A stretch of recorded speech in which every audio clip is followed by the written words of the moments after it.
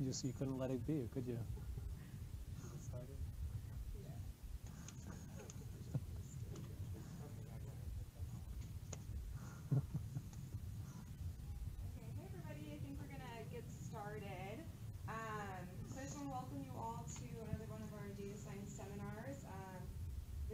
Seminar is hosted, it's actually co-hosted by the eScience Institute as well as the UW Institute for Neuroengineering.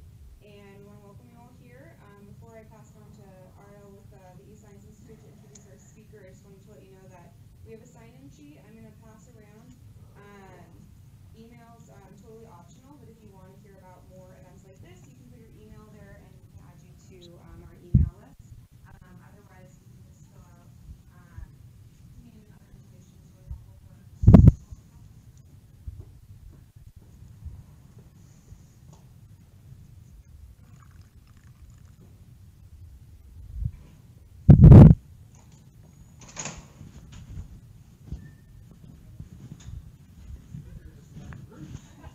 but I'll introduce him. Today's speaker is Reza Hosseini Ghomi, and he combines a range of different things in his career and in his life, and I think it's a really interesting combination with put in industry applications of the work that he does and put in the clinic. And so he is the director of the DigiPsych Lab and the chief medical officer for Neurolix Laboratories. And his background, he has training both in engineering, bachelor's in electrical and computer engineering, and master's in biomedical engineering, as well as medical engineering. Spans this broad base, allows him to do a lot of interesting work that he does. He's now transitioning from a residency in psychiatry here at UW to the Neurology Movement Disorders Fellowship here at UW as well. And will tell us today about digital biomarkers.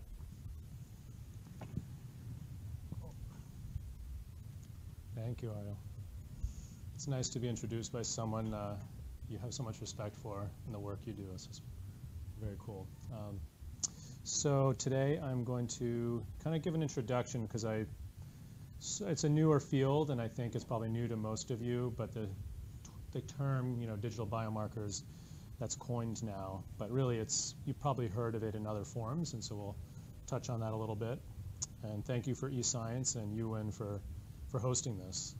Happy to always kind of spread the word about the work we're doing, and often I feel like the medical school and the medical campus feel very separated from upper campus. But don't be intimidated by the bikers on Burke Gilman. You can cross that and come over. I know they go really fast. So I am, disclosures, I own stock in Neurolix. Right now that stock is worth pretty much nothing, but someday. We're making a push. Right now we're looking for our HQ1.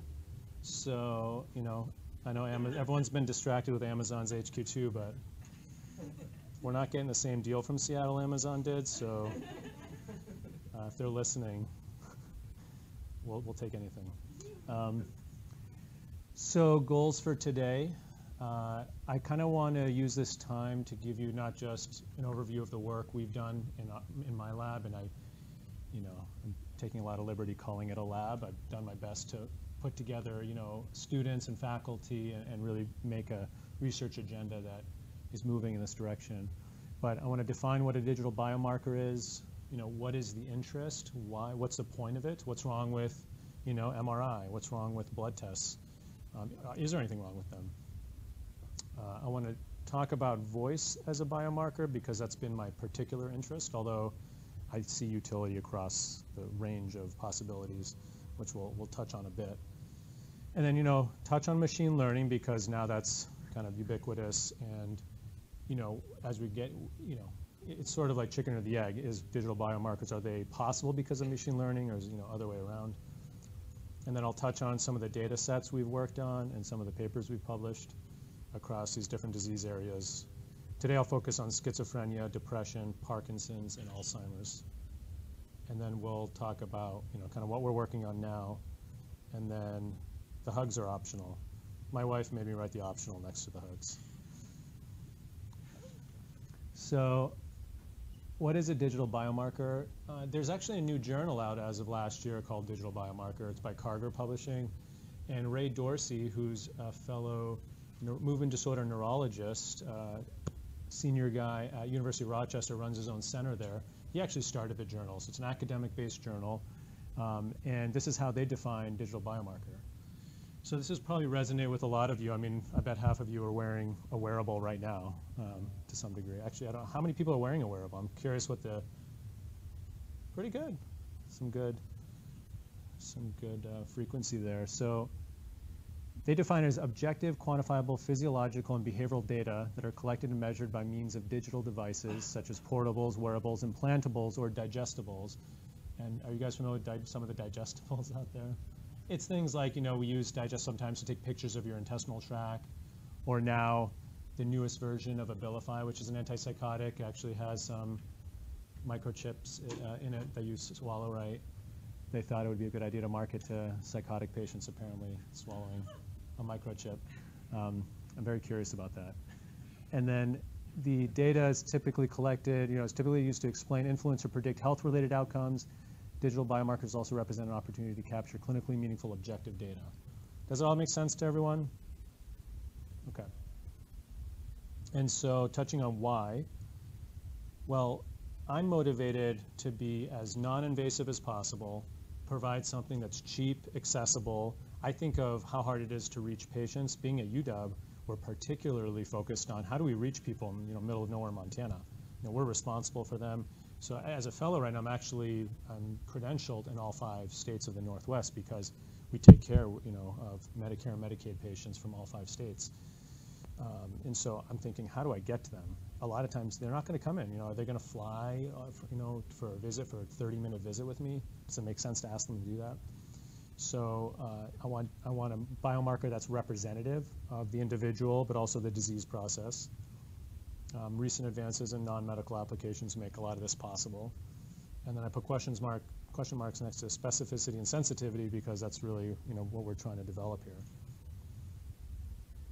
So bringing up the example of voice, personally I'm fascinated by voice just because it's such a complex task, right?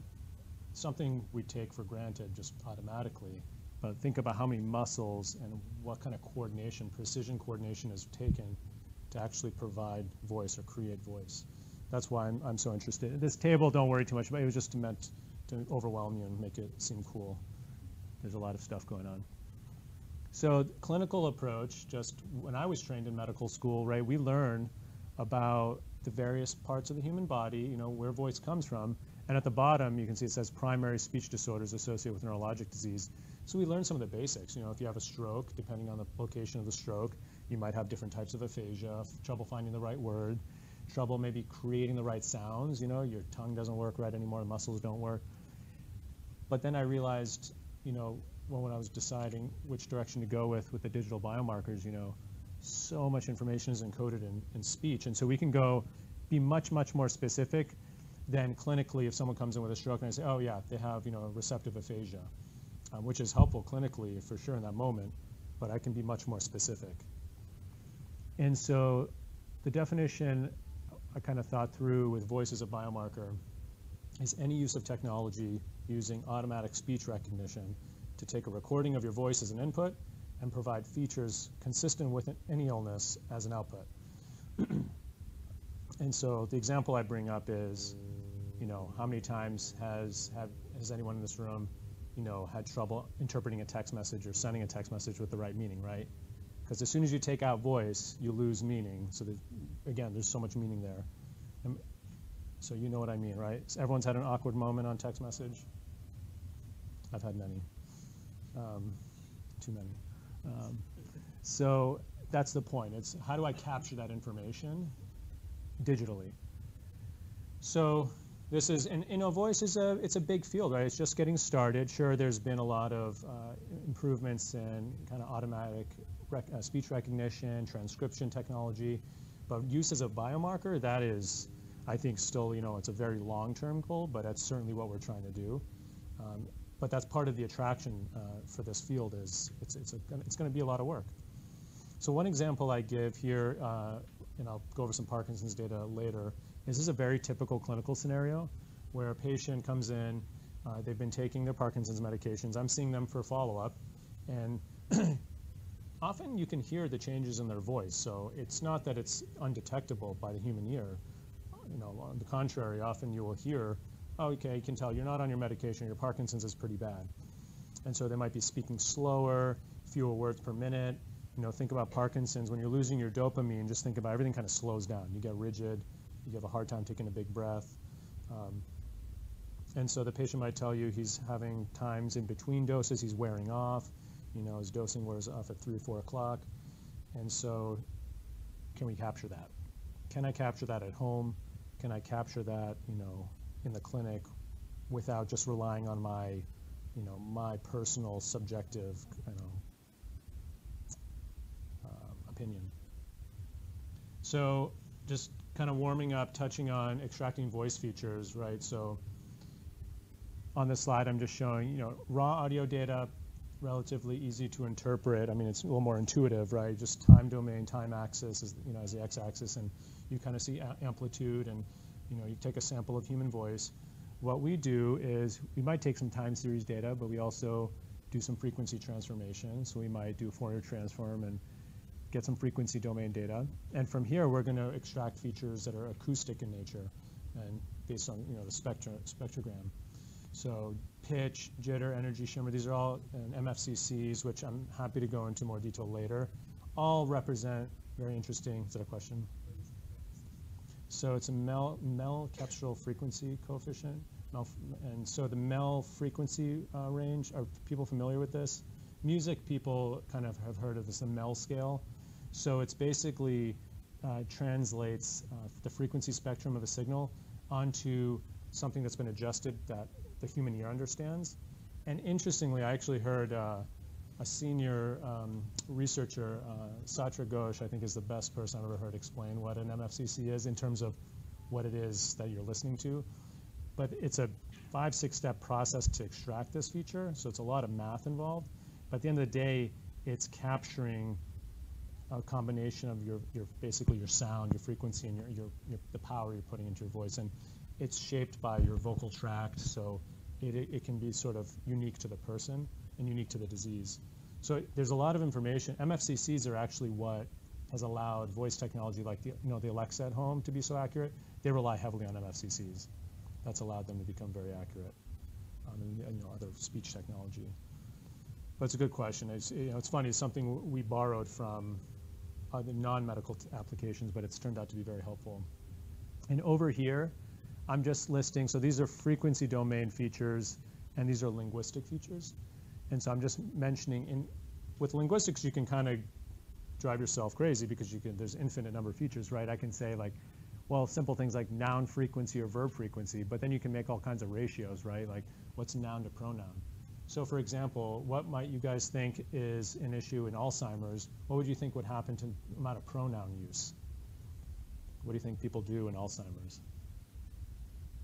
Someone yell it out. Do you use more pronouns or less pronouns? You stop using people's names, right, in specific. So you start saying like more of he, she, that thing. So these become very important. So prosodic feature, so response and silence ratio tends to be important in certain diseases, right?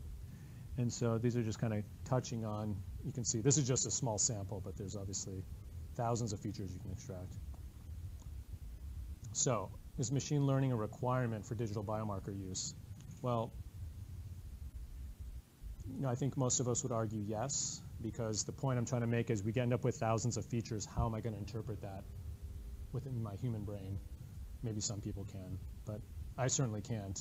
And so the thought is, well, now I have so many features, I need to do some kind of clever data science and math to figure out, well, what are the important features, do some feature reduction techniques, and then also feed those features into models. And that takes some computational power.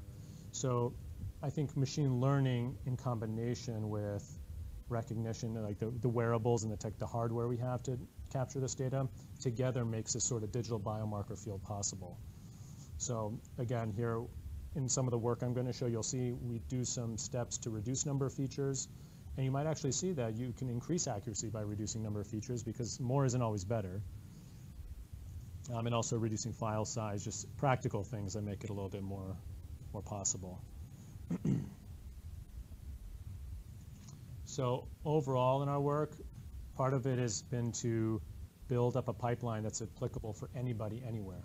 So regardless of what data you have, whether it's imaging or voice or whatever, the general pipeline, we want to be able to do some transformations, come up with, and feed it into a model, take those features, feed it into a model, and then try to take new data or new samples and fit it to that model and see, can we end up with this value we're interested in?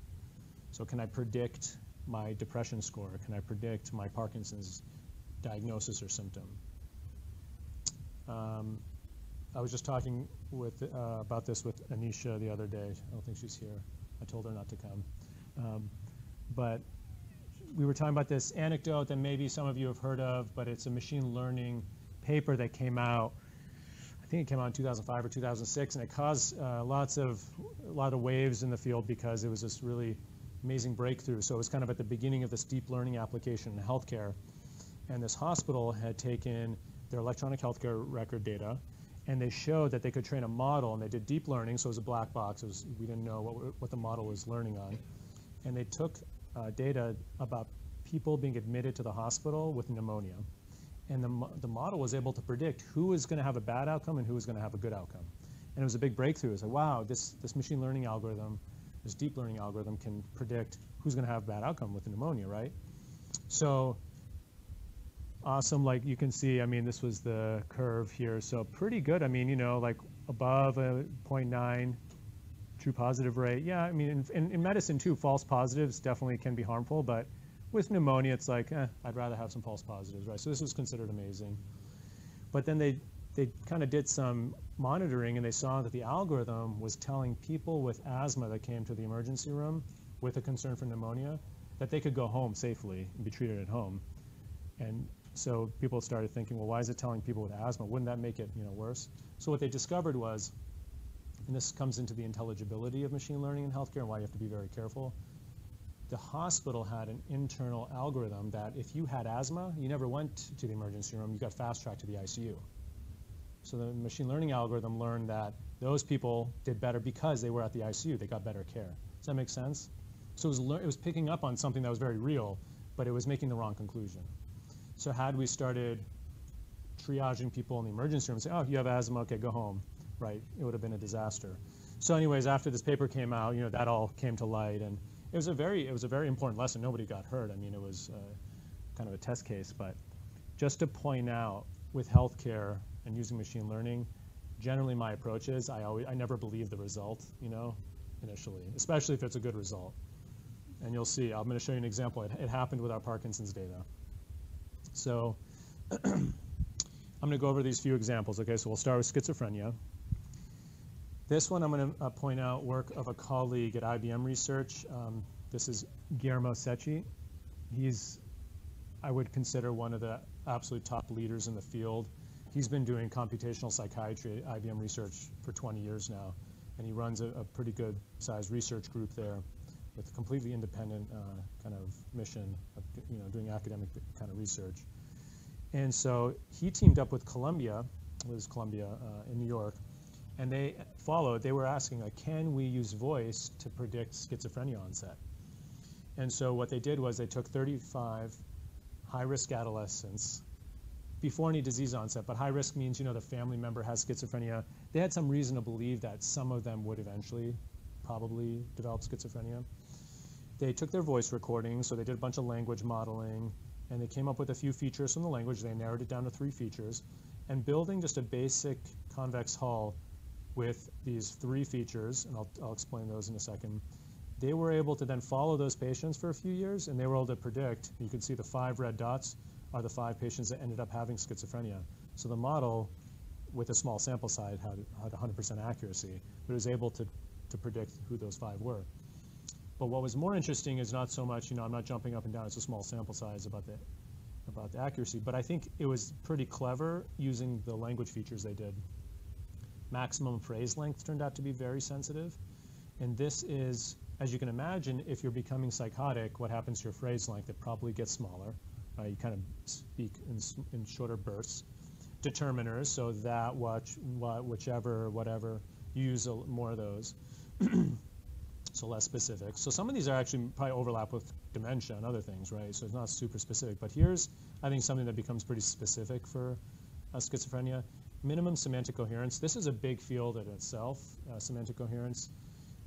And that was a kind of a clever feature where they actually assigned numerical values to the words in a document of what they were transcribing, what the patient said. And they showed that even in teenage years before schizophrenia onset, their words started to loosen up. So meaning they were a little less related to each other than they should have been. So compared to like a whole bunch of normal language and text that they trained on, their words were not as closely related. Because when you become psychotic, you start potentially saying things that are completely unrelated. Does that make sense? So those three, and since then, actually, this is the first paper. 2 years later, so just last year, they published, they replicated this at UCLA with a larger cohort, and they got also very good results. I think they did it with closer to 100 people. So it's really cool work.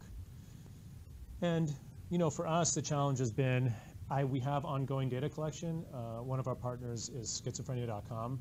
That's the largest online, you know, sort of community I could find with schizophrenia or psychosis. And they're posting our web app to collect voice samples. But as you can imagine, I've done some testing with them and some sort of small group testing just to see what the feedback would be. And as you could anticipate, Rachel, do you have your charger? I think it's going to die. No, it's okay. I just got the little message.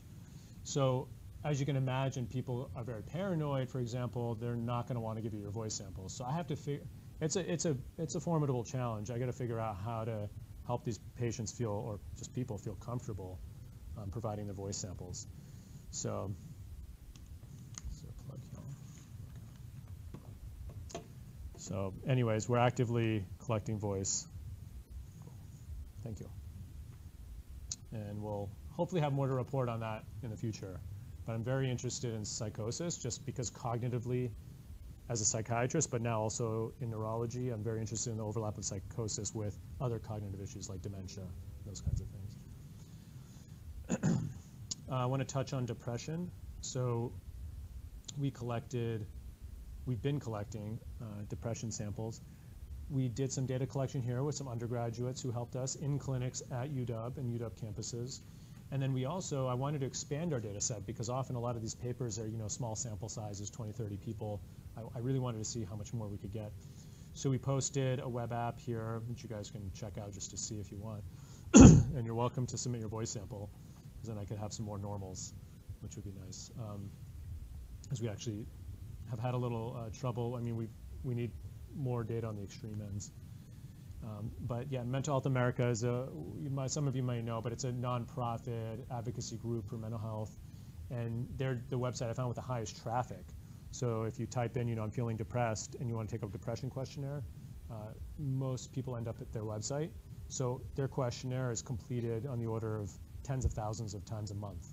So sometimes 40, 50,000 times a month. So it gets impressive traffic. At the end of the questionnaire now, they have one of our little boxes that says, hey, submit a voice sample for research. So with the first few hundred samples, I have to check to see where, but you know, we have this kind of constant stream of samples coming in. But we just have done some preliminary work. So we did our, you know, test split, training test split. We're training on depression score of this, so the questionnaire is called it's a patient health questionnaire, 8 or 9.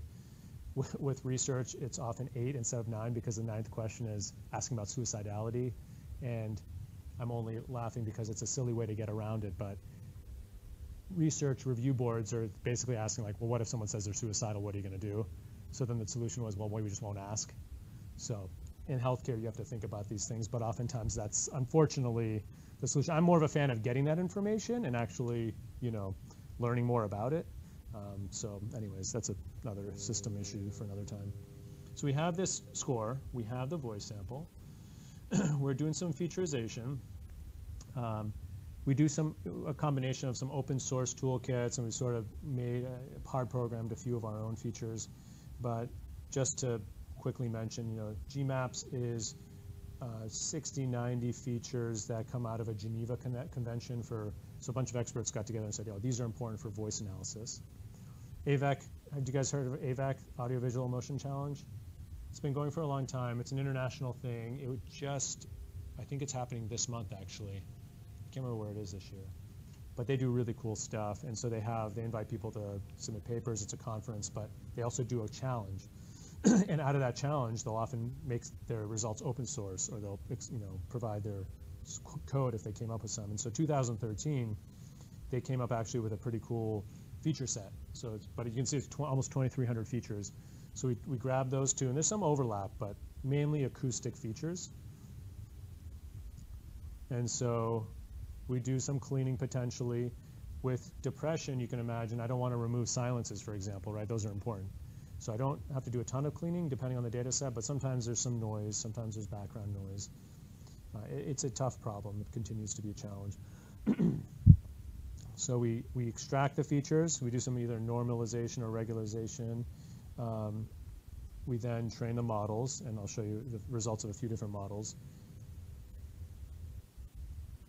And then we see, in this example, can we predict depression scores? And so some preliminary results, some initial results. Just a few outputs of different models. On the pictures, in case you can't see, the orange lines are the real scores, and the blue lines are the predicted scores. And you can see we kind of, the first bit of data, we ended up with a lot of PHQ-9 scores sort of in the middle. So I think our accuracy was actually better with moderate depression, but with the extremes like severe depression or not depressed at all, it was having a harder time picking up. You can see it has a harder time, reaching the extremes. The RMSE's, okay for this initial batch. Interestingly, for the data we collected at UW, it did a lot better, because I think that data we collected ourselves was much cleaner. I think it was more robust. We asked more questions. So we had a little bit more data to go off of. And in that case, we were getting RMSE around 18 to 20. And that's approaching what's been published. I mean, the best kind of RMSE that's been published, at least for predicting this depression score. And we're approaching, just to translate that into understandable number, if the PHQ-9 is let's say 9 questions, and the max score is 0 to 27. So an RMSE of, like 11 to 15 means we're down to about 1 severity level accuracy. So pretty good, right? You might be 1 off. And so we're hoping to improve on that as we grow more data. This is the slide, the poster of the undergraduates who helped, not all of them, but many of them, and then a few of the master's students from the iSchool helped them put it together. But this was some results from the research data. So I just showed you data that we collected online. This is data we collected in person.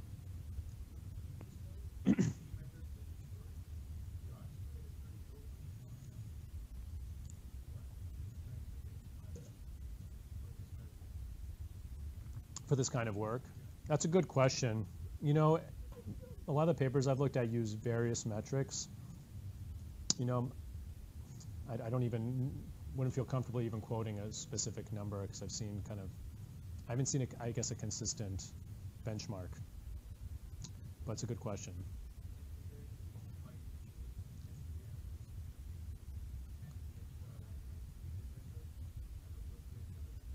No, part of it is, loosely based on previous work, but also, we could definitely do more. It's just kind of a brief sample, yeah. It's certainly not complete.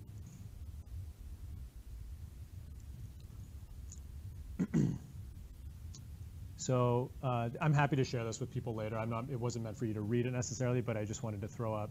We did get some better results with the data we collected in person, so it makes me think, quality obviously is coming into play here. And here we had collected a few different disease types, but there's Parkinson's and depression. Parkinson's is red, depression is blue. The green is actually borderline personality disorder, because the undergraduate who was collecting from those patients was incredibly impressive.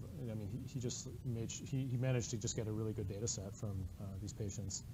And so those were the 3 we ended up presenting. And I'm happy to share this later. I'm just going to keep moving along in the interest of time. So anyways, future work for depression. we do have access to actually Turkish and German data sets. We're thinking about, can we merge some of those? Can we see if there's some consistent features? There is some preliminary evidence that shows, right, depression is has similar features across cultures and languages. So I think that's important work. Trying to grow this data set. Of course, right now it's been unfunded, so I mean, you don't get any reimbursement for submitting a voice sample. I don't even know if that would help, honestly, but I'm trying to think of ways to get more data. So let's move on to Parkinson's. So the third area I wanted to touch on was Parkinson's. This is probably the area we've done the most work on, just because we had the most robust data set. And our people, and I got to be careful not to, assume with, I'm used to talking to neurologists, but does everyone know what Parkinson's disease is? It's among the, I think it's the second actually most common neurodegenerative disease next to Alzheimer's now. So it's pretty common. I work at the VA too, so I see a lot of Vietnam era vets at this point, and there's a strong correlation because Agent Orange exposure seems to be directly tied to Parkinson's. It seems to have killed that specific part of the brain that causes Parkinson's. So these are reasons I like studying Parkinson's, aside from the human component. It's a really nice disease to characterize because you see on symptoms and off symptoms, meaning if they haven't taken their medication or if they have the disease without treatment, it's very obvious. And then you can give them a medication and 30 minutes later they might look normal. There's not very many diseases you can say that about, right? Like if I give you your antidepressant, I mean, if you put them in front of me in a week, I can't tell you if they're on it or not. So for a lot of reasons, it's really nice to capture data about Parkinson's.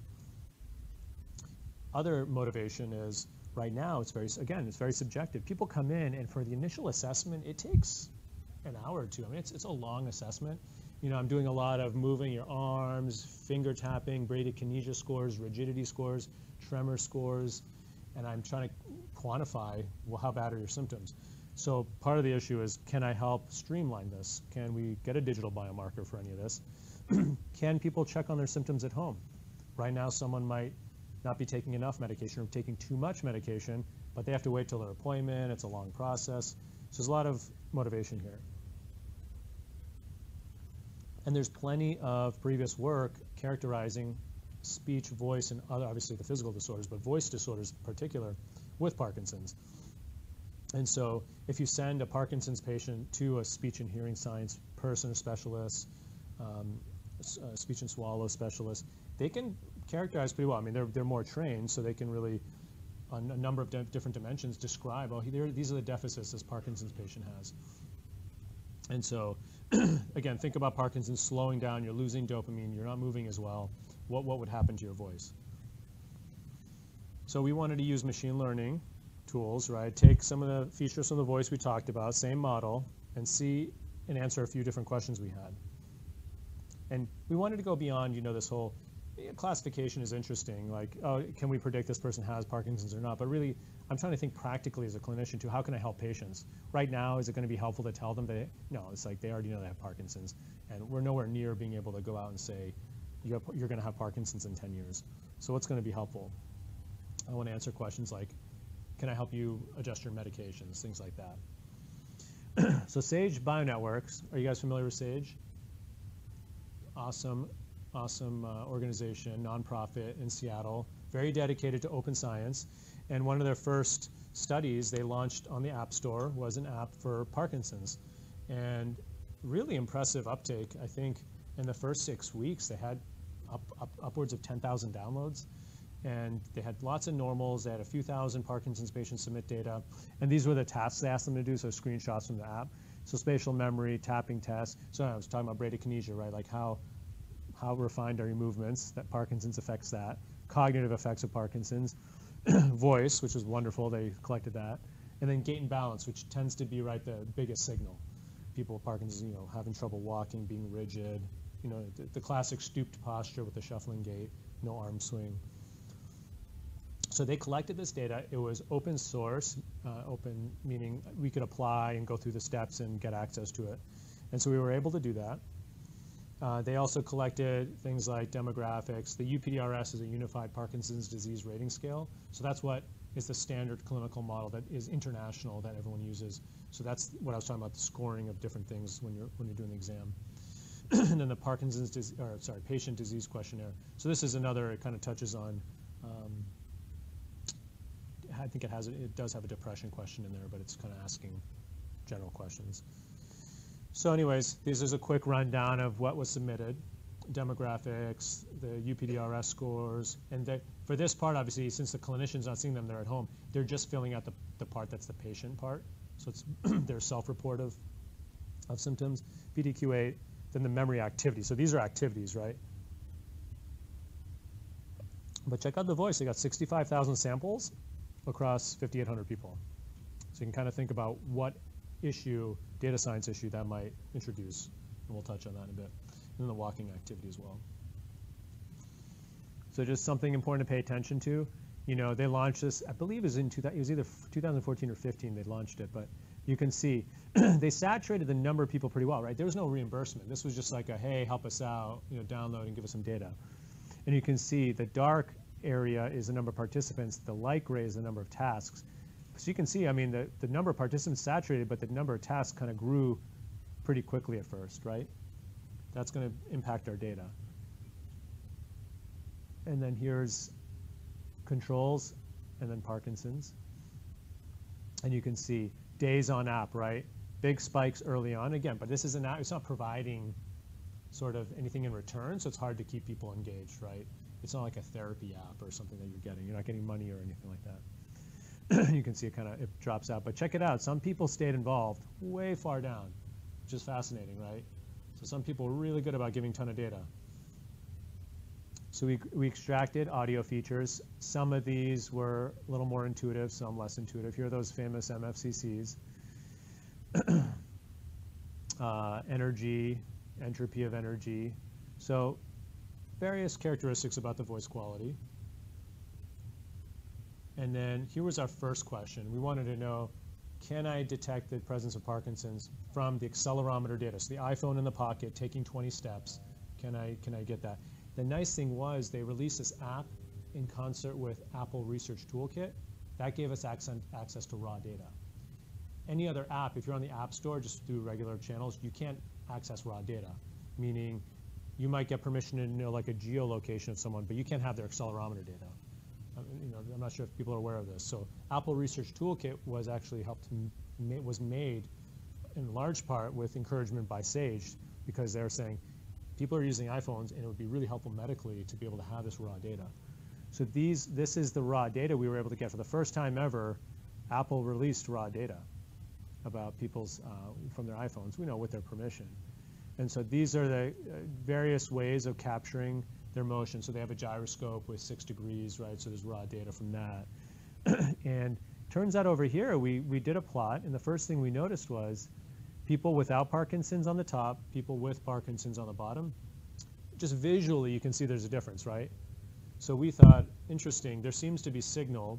There seems to be signal more at the extremes, at the kind of low frequencies and at the higher frequencies with people with Parkinson's.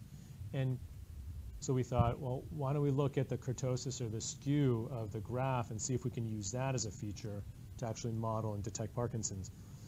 Notably, does this make sense clinically? Because again, we get back to, remember the anecdote about getting in trouble clinically with machine learning? So I want to know, like, okay, does this make sense? It does, because if I'm somebody, if I'm, you know, a normal person is using a tighter band of frequencies to complete a movement, right? It's nice and refined. But if I have Parkinson's, all of a sudden I might, you know, have a lot of issues and be imprecise. So the frequency band, to me, makes sense. It's wider because they're going to be more imprecise using different frequencies, okay?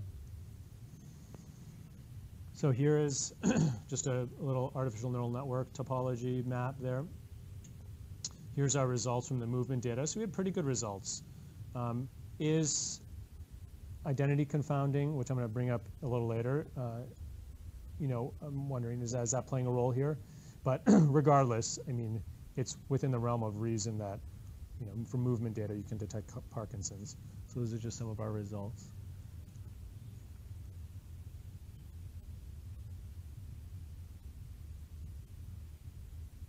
And so we were interested in a few other questions too. I wanted to know, can I detect if someone's on their medications or not?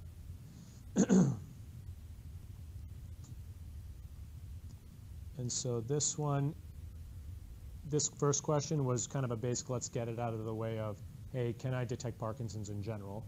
And then we moved on into medication detection, mood detection, and so on. I think those were and then severity detection was the other question we wanted to know. And that was in order to find out, can we detect Parkinson's actually earlier? So we stratified by disease severity. So we did some initial work, just basic initial work on taking voice and seeing, can we actually just with voice, so instead of just with motion with the iPhone sensor in the pocket, with your voice sample from the iPhone microphone, can we detect Parkinson's? And these were the results we got. Again, keep these in mind because I'm gonna touch on some of the concerns about what might be elevating some of these results. So then we were curious, there was a question about mood and then severity of mood. So I was curious, can we detect depression in Parkinson's? So the thing to note here is the colors are people's depression sort of severity. So people answered, the green, they answered, oh, I'm never depressed. The yellow answers, oh, I'm occasionally depressed. Orange is sometimes depressed, and red is often depressed. And here is in a 3D view. So you can see with Parkinson's disease severity, people with lower disease severity were more likely to say that they're never depressed, right? and obviously there's more patients in this group. People with a little bit more moderate, a little higher PD severity, it's kind of nice, it staggers nicely, are sometimes depressed or occasionally depressed. And then people with higher sometimes, and then interestingly, you know, the very depressed or often depressed span, they're sort of all over the place here, maybe sort of in the middle. But does that make sense to people? Does that clinically correlate? Why would someone with really bad Parkinson's not be depressed? Or be, you know, why doesn't it stagger nicely like the others? What happens later in Parkinson's? Parkinson's, you eventually become demented, right? And so as it affects your brain and your cognition, this is what we see in Alzheimer's too. You know, the depression scores may go down. May not be 100% accurate, right? I mean, but it's really hard to get in someone's head if once a neurodegenerative disorder is really taken over. So anyways, to me, this wasn't necessarily a surprise, but again, you have to clinically correlate that because at the end stages of the disease, it's devastating. And so here, I just wanted to point out here, Parkinson's disease severity of depressed people in red, and then disease severity in green of non-depressed. The point was, can we use depression, and can we separate with severity? So is Parkinson's disease severity predictive of depression level, and vice versa? So I kind of wanted to learn more about Parkinson's that way.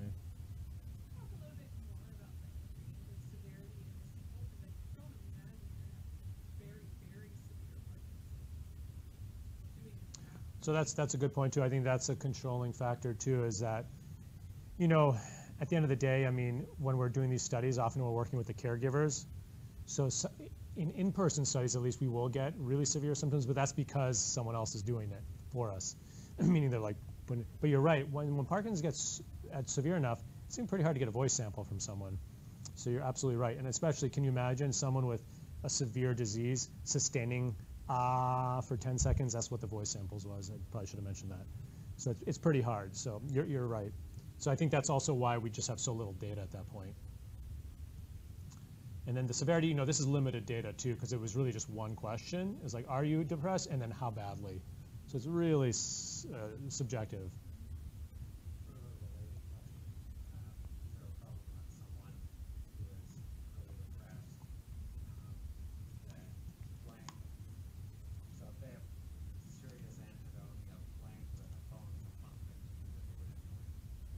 Right. That's a good point. Yeah. Right. That's definitely a confounder there, and that's in a way also the research sometimes in some ways can be easier with this population because of the caregiver. Will override that. But you're right. When it comes to when I'm trying to study depression, it's a huge issue. Hey, can you come in, you know, and do all these things for me? Did you have a question too? No. Okay. All right. So anyways, these are just preliminary results. We haven't finalized these yet. Actually, some of the students are working on just rerunning some of the data, taking into consideration a few things I'm going to mention in just a moment. And then I want to get moving just so to expose you guys to and tell you about the Alzheimer's disease data as well. So another question, which I think is one of the more promising things, is can I help somebody manage their medications? Like just suggest a little more, a little less, because it's a low risk for Parkinson's to adjust medications in general. And then the idea was, you know, you'd think you'd be able to detect medication status in voice because, again, like clinically, it's a huge difference. But so, you know, initially we were not getting great results. You can see our initial results were pretty much close to chance. And that surprised me. And that's something I've been kind of scratching my head about. And we're still looking at this a bit. But there are limitations to the data set, so that in itself is a problem. One thing we were thinking about doing was doing some image recognition, image classification with the spectrograms of the data and seeing if we get different results. That was one of the ideas, but we have not done this yet. And then here are the medication classification results. So again, you can see the ROC curve is terrible. But interestingly, right, if you take the average, you see the groups, the blue line is right before medication administration, meaning the person gave their sample right before they took their meds. So theoretically, their symptoms should be at their worst because they just haven't taken their meds yet. The other lines are essentially after medication. And you can see it separates nicely. But when you look at it on an individual level, it's just so noisy. It's just so erratic that we couldn't separate the groups. And so this is kind of, you know, it's one of those things I wish could, you know, I want to be able to separate, but, you know, this is where I need data scientists to help me because I'm not sure there's a way to do that. But, you know, that kind of graph just pulls at my heart.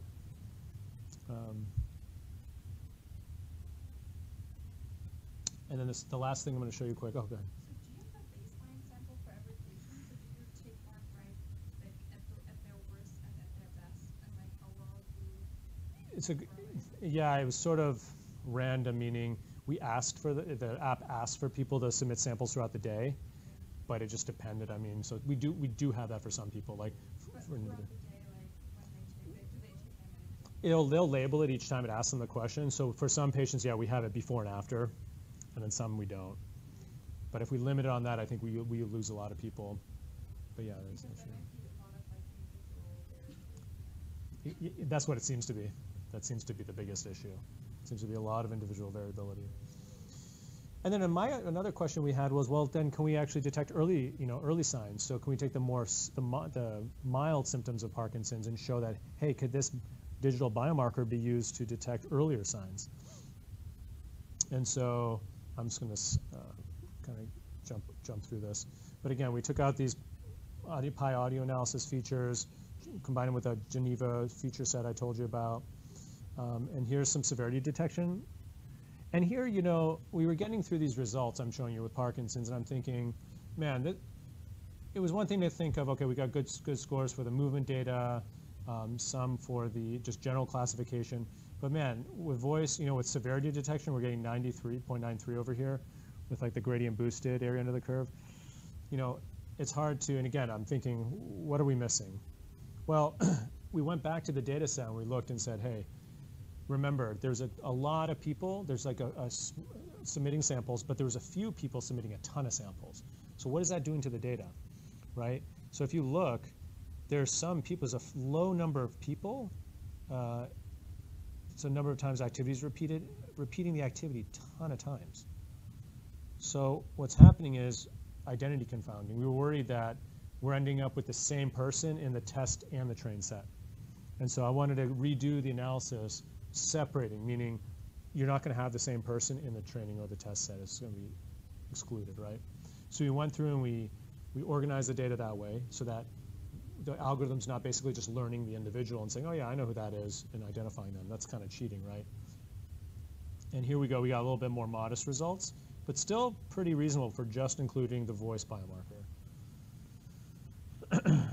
And if you guys can't see this, so like 0.81 over here for a gradient boosted, over here 0.79 with the variance. But definitely, I mean, it's still promising. But you can see that identity confounder, it was really easy to get excited at first, but based on clinical data always having some catches. That was playing a big role there. And then I'm just going to jump into Alzheimer's, and then we're just about done. So Alzheimer's I'm really excited about because we finally have access to the Framingham Heart Study data, and they've been tracking cognitive aging since 2005. And so we have MRI data, blood tests, we have tons of data, and they've been recording the neuropsychological testing since 2005. So they have over 9,000 patients with an hour each of recording. So we have voice, we can correlate with MRI, with amyloid, CSF, all kinds of stuff. So super excited about this. We've just started analyzing this. Took well over a year to organize and actually get the data. You know, it's a data set that's owned by NHLBI, one of the National Institutes of Lymphoma, the blood diseases, and so it was a big target. And you can see I'm just showing out some preliminary results with what the voice samples look like. So for example, I grabbed just to show you guys, so sample 1, 2, and 3, and 4. If you guys had to guess, orange is the patient speaking, blue is the interviewer. Guess which one of these has Alzheimer's, if you had to guess? I can't hear you. Okay, why are people saying 2? Because they're like really short, really small snippets. So that's interesting. I kind of was thinking, yeah, what's going on? Does this person have Alzheimer's? They did not have it, but again, this is following people over many years. So it's not to say they won't have it eventually, but at the time of this recording, this was considered a normal or non-cognitive decline patient based on their scores. But they were just being really quick. They're like, yeah, no. From listening, I got the sense they just weren't that into it. So it's kind of a confounder. But this one, sample 3 has Alzheimer's. So this is somebody, when you ask them a question, there was a lot of, that thing, you know, and I'll show you on this next slide.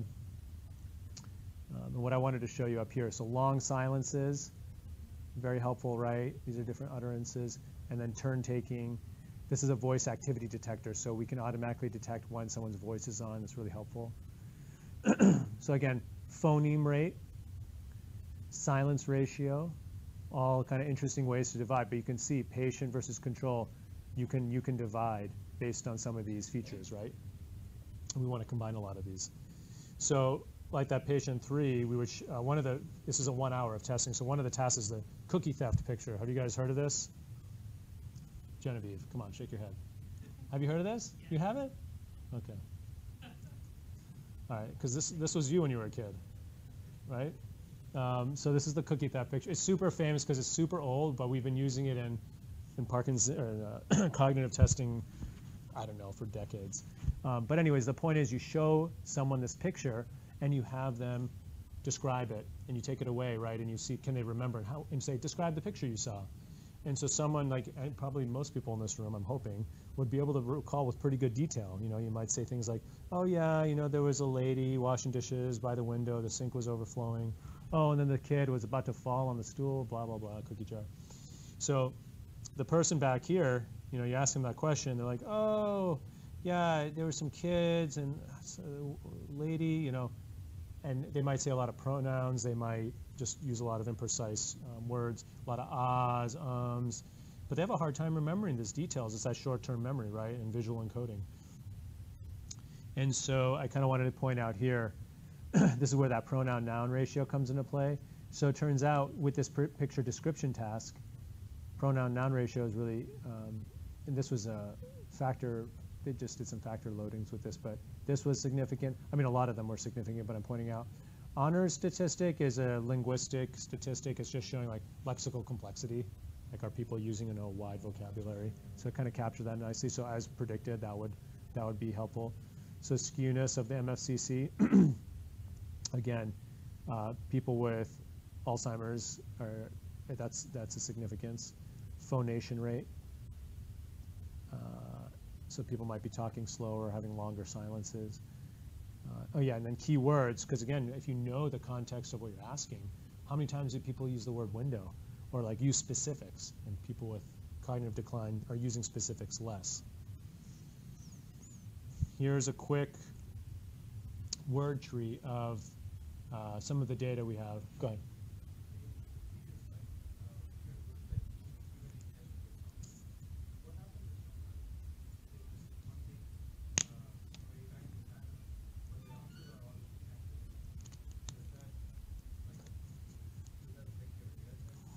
Absolutely. The neuropsychologists in the crowd can detect that with astutely. So the nice thing is, I mean, neuropsychological testing in general, one of the things that makes it so useful is it can catch a lot of these things. So let's say they're saying things, but it's all inaccurate. Well, if they're using complex language, I mean, I'm a lot less worried about Alzheimer's, right? I might be thinking about other things. Well, are they faking it? Are they, I don't know, something else going on? So as a whole, if we look at all the data, you can try to tease that out. But you're right, I mean, that can happen. And you have to be able to account for that. So that's the whole point, is we have to come up with enough features that can catch those things and not just have a false positive.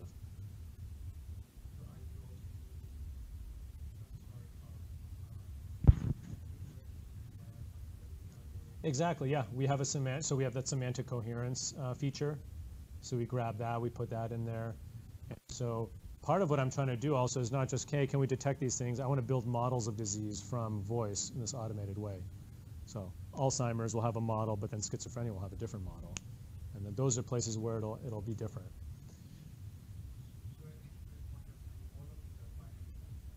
Right now, we've been doing, mostly binary classifiers or some regressions, depending on if we're tracking a score, like a continuous variable score, or continuous as it can be. But for the most part, either classification or regression, yeah. I'm trying to move more into modeling the disease itself, too. And then, anyways, just a quick, but again, clinical correlation. And you can imagine, right, when we're doing the neuropsych testing, we ask people, like, subtract from 7, or, so you see there's a lot of random numbers. So this is what the word map looks like from these samples from Alzheimer's, or the cognitive aging study I got.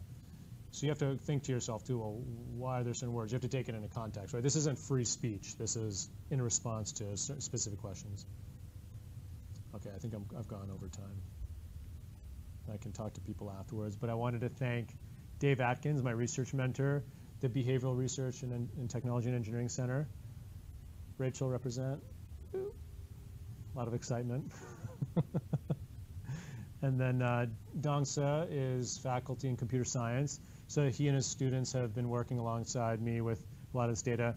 Cenk is in Turkey, and we've been doing a lot of work with his group as well. The students have been great. And Cenk has had a lot of experience with cognitive decline, Alzheimer's type of research, especially with voice. So he's been a great collaborator. And then just thanking my NIH funding, Veterans Hospital, and of course, all the students. They've been very nice to put up with me for a long time now. Thank you for your attention and patience. I'm happy to talk to people more privately afterwards too, because I know it's 4:30. I don't want to keep everyone too late.